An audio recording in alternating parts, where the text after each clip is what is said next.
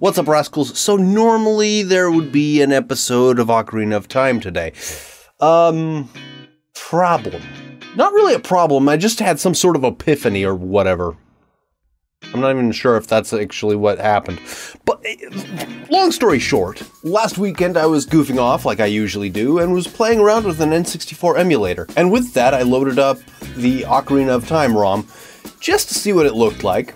And oh my gosh, the image is so much clearer. The polygons are crisp and clean, and you can actually see it because it's not being piped through a composite cable. So it got me thinking. Hang on, I'm thinking.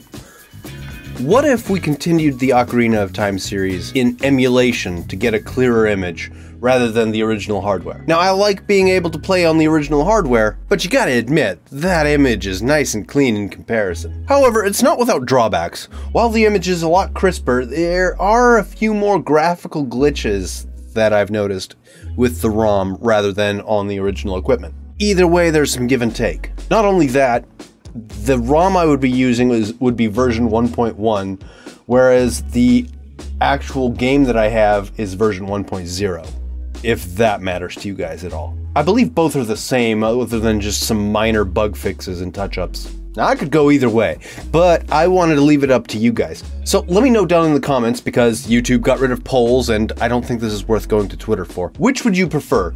Are you team emulator and you want to see a crisper image, or are you team OG and you want me to play on the original equipment? That sounds a little weird.